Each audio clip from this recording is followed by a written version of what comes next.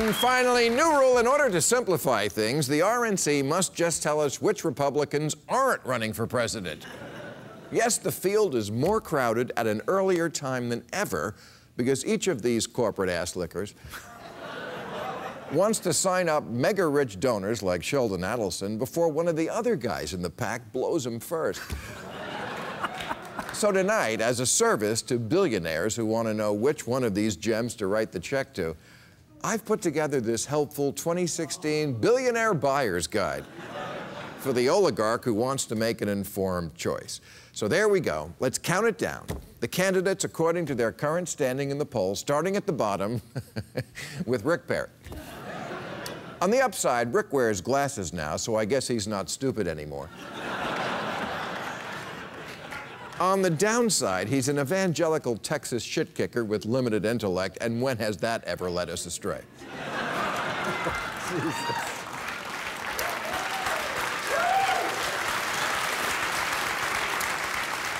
In 8th place is Marco Rubio. His strengths include fundraising and reaching for a bottle of water without anyone noticing. But on the downside, most Americans think he's that kid Janet Reno sent back to Cuba.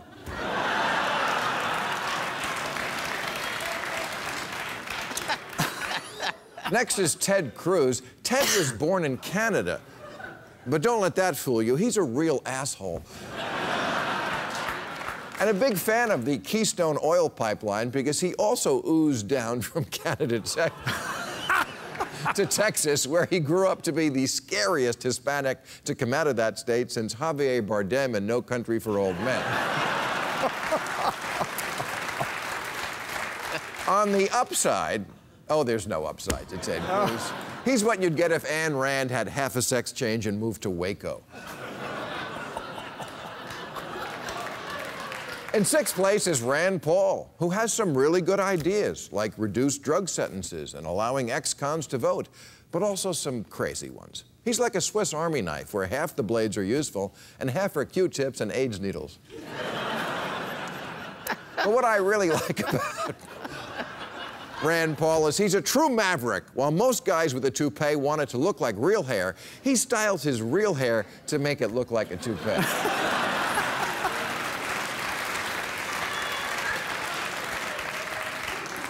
Mike Huckabee. You know, it's the darndest thing about Mike. Everyone says he's likable, but no one says they like him. Mike's a culture warrior who represents conservatives who are still pretty sore about Obama being black. Unfortunately for Mike, it looks like most of his base has moved on, and by that I mean they're dead. Dr. Ben Carson is the Republicans' black friend du jour, and although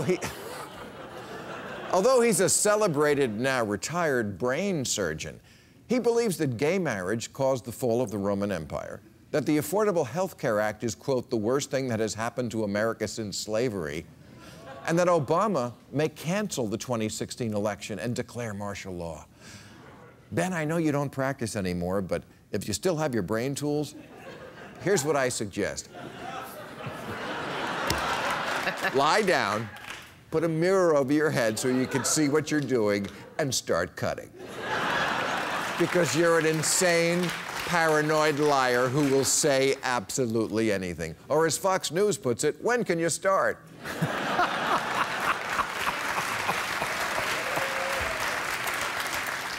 Coming in at number 3 in the polls is New Jersey Governor Chris Christie.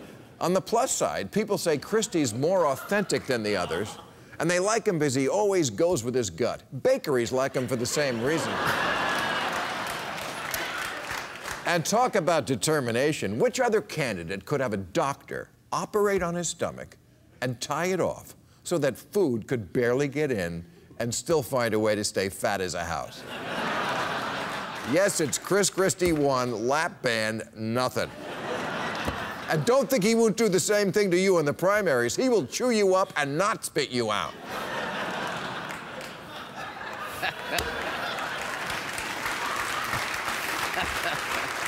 At number 2, Jeb Bush, whose strength, of course, is that he's the smart Bush.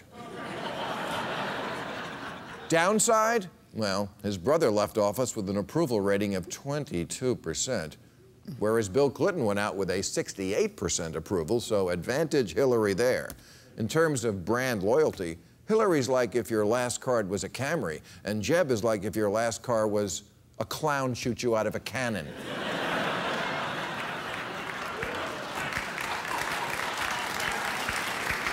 And the current #1 choice among likely Republican voters, a man who needs no introduction because he's been stalking us the last 8 years, the unbearable whiteness of being, Mitt Romney.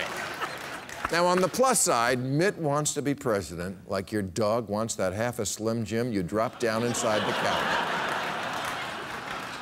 On the downside, Mitt's speeches are so boring, Bill Cosby uses them to knock out aspiring actors. So good luck, billionaires. It's an embarrassment of riches. All right, that's our show.